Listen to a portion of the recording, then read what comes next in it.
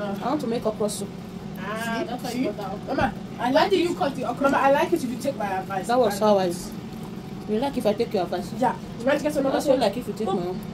And my mama said, which soup should I cook tomorrow? I said okra or soup. Why now?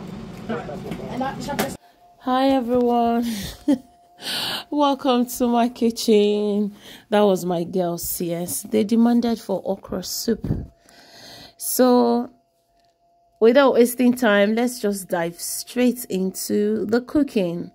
Yeah guys, in my pot I have goat's meat, boneless cow leg, and also I'll be using fish.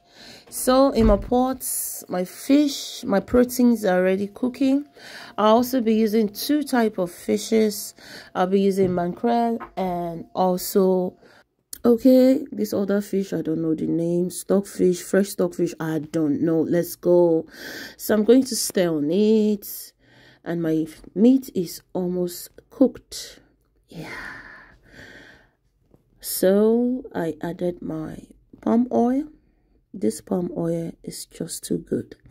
This was the palm oil I use in cooking my beans. That beans, my God. Guys, if you've not watched that video, it's not so far. You're not going to search for it too long. Just go back. It's on this very page. Go and search for that video. You're going to love it.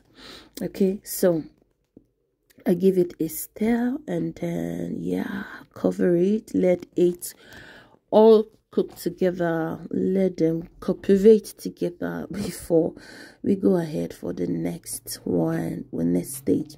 So I have to taste, and then it was okay. This is my okra. I blended it two type.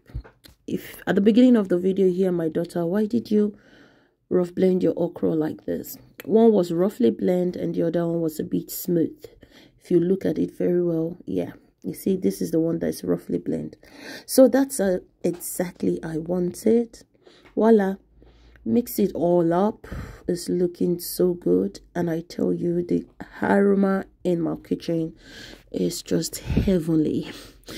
So guys, tell me what you will be pairing this with. Okay, tested it. If I need any other thing, what we're missing was crayfish.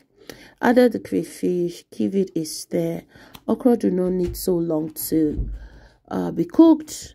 Give it a stir. I'm going to put off my gas, and voila, our food is ready. It's ready already. So guys, tell me in the comment section what you will be pairing this with. I'll see you in my next one. Until then, God bless you. Bye bye.